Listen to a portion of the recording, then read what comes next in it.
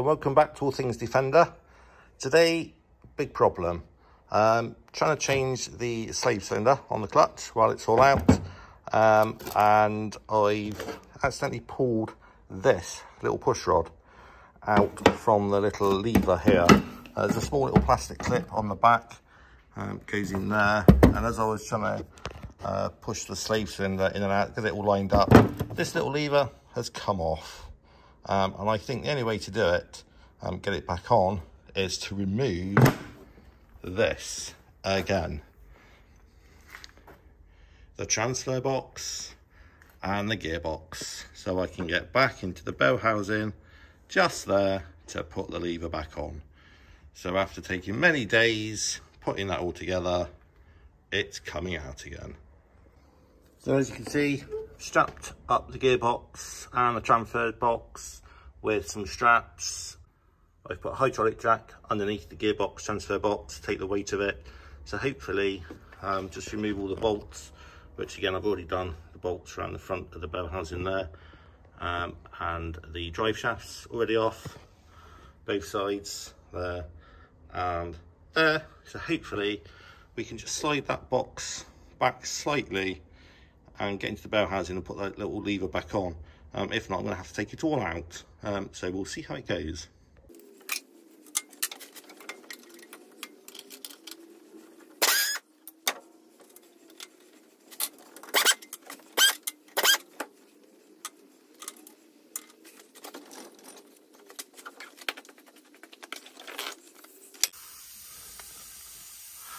Right, there it is, gearbox and transfer box is out. I've just rested it on the chassis there with a big crane. So the offending little article is that little lever there, the little plastic clip. Probably can't even see it, just in there. You saw it earlier, it's a little clip in there. All we've got to do now is clip that little lever back on there and put it all back together again. That'll probably be measured in days, not hours, but we'll see how it goes. So there's the little clip. You can see it's in now. It's got two little spring clips out there. That's what just pulled through. Those two little clips, you can see there, the plastic little bits there, had just pulled through that little slot. So that lever had come off. That's the only issue it was. But it's taken hours to correct. So let's put it all back together again. Right, there it is, all in place. Slave cylinder, little lever, and right back there, the offending little plastic clip, which now hopefully won't come off. Right, and now all we need to do is line that back up with the clutch. Got it on the crane, you can see it swinging.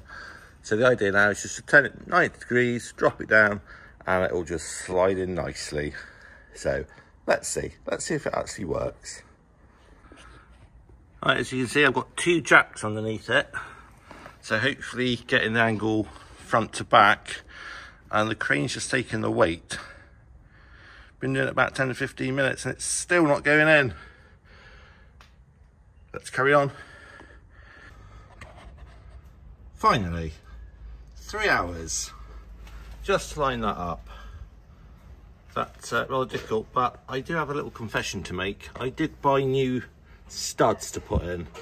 In the actual casing, there's more thread holes than holes in the casing.